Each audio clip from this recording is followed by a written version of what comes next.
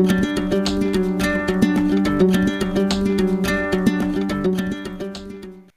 everybody, so every year I host a MelCon, which is a board gaming weekend that I host for my birthday.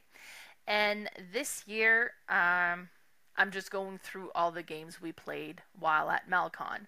And the next one we're going to talk about is Kites. So, Kites is a very small game, and it's a real time game that you play with a bunch of little sand timers. So it comes with, was it 6 different sand timers, and each of them have a different time associated with it. So you have the different sand timers and you have the different cards, and on the cards they'll have symbol that represents which kite that you can flip. So the sand timers are the kites. So if your card might have multiple colors on it, so maybe it's orange and purple. So if you play the orange and purple card, you got to flip the orange and then the purple timer. So you start, they're all laying down to show that they haven't been started yet, and you start playing card one at a time, and then you'll play a card and then you'll flip the timer that is depicted on the card.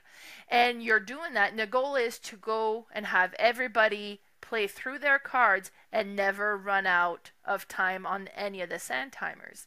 So sometimes you're flipping is like, oh my god, okay, purple is getting low, we need to play purple. Say, oh, okay, I have purple, but I have purple and red is like has a lot of time. I don't really want to flip red yet, but maybe I will, so that purple doesn't go out, and then hopefully the next person has a red. Oh, they did it. Well, that sucks. And then so you keep playing. It's hectic. It's very an exciting game because you have all these sand timers that you gotta keep running. I enjoy it. This is it's a neat little filler game. It's not one that I own. This one was my friend's copy. After we played it, my one friend bought it that very week, so went and bought her own copy as well.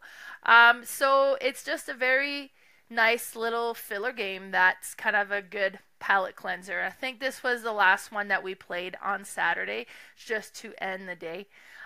So yeah, if you've played Kites, let me know what you think.